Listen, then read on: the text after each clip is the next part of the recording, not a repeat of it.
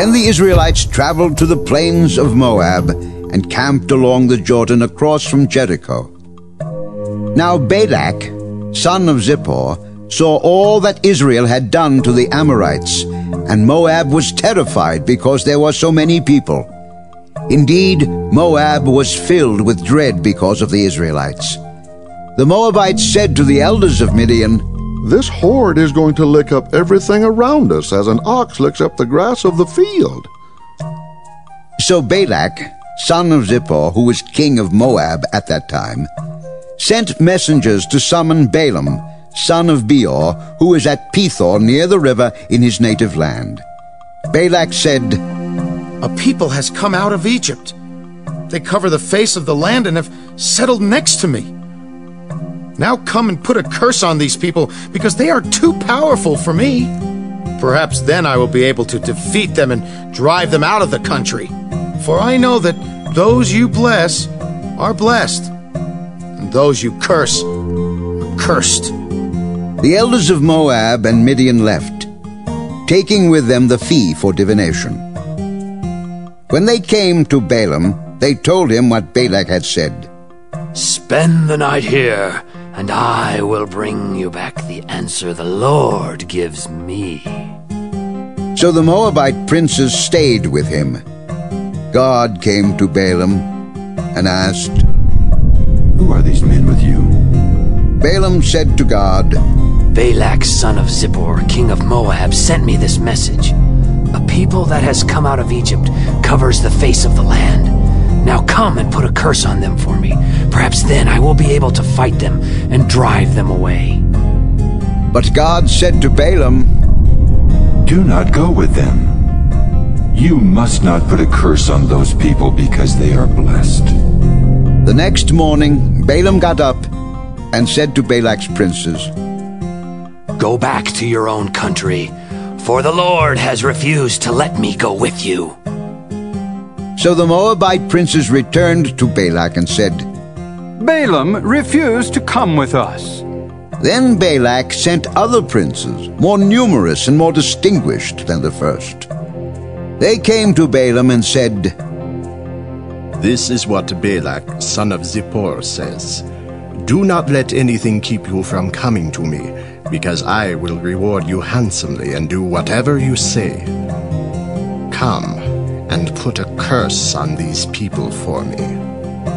But Balaam answered them, "Even if Balak gave me his palace, filled with silver and gold, I could not do anything great or small to go beyond the command of the Lord my God. Now stay here tonight as the others did, and I will find out what else the Lord will tell me." That night God came to Balaam and said, "Since these men have come to summon you, go with them, but do only what I tell you." Balaam got up in the morning, saddled his donkey, and went with the princes of Moab. But God was very angry when he went. The angel of the Lord stood in the road to oppose him. Balaam was riding on his donkey, and his 2 servants were with him. When the donkey saw the angel of the Lord standing in the road with a drawn sword in his hand, she turned off the road into a field. Balaam beat her to get her back on the road. Then the angel of the Lord stood in a narrow path between 2 vineyards, with walls on both sides. When the donkey saw the angel of the Lord, she pressed close to the wall, crushing Balaam's foot against it. So he beat her again. Then the angel of the Lord moved on ahead and stood in a narrow place where there was no room to turn, either to the right or to the left. When the donkey saw the angel of the Lord, she lay down under Balaam, and he was angry and beat her with his staff. Then the Lord opened the donkey's mouth, and she said to Balaam, "What have I done to you to make you beat me these 3 times?" Balaam answered the donkey, "You have made a fool of me. If I had a sword in my hand, I would kill you right now." "Am I not your own donkey which you have always ridden to this day? Have I been in the habit of doing this to you? No. Then the Lord opened Balaam's eyes, and he saw the angel of the Lord standing in the road with his sword drawn. So he bowed low and fell face down. The angel of the Lord asked him, "Why have you beaten your donkey these 3 times?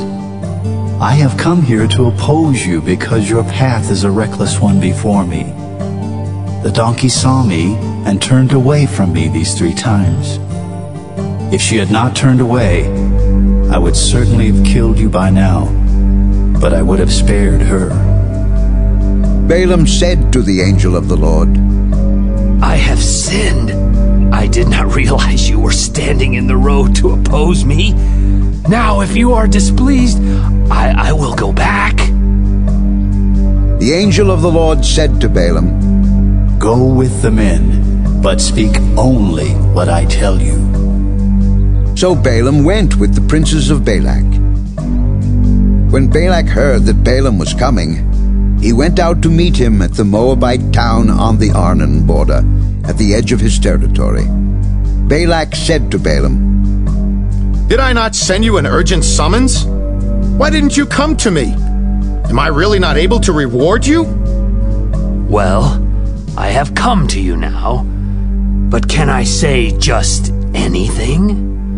I must speak only what God puts in my mouth. Then Balaam went with Balak to Kiriath-Huzoth. Balak sacrificed cattle and sheep, and gave some to Balaam and the princes who were with him.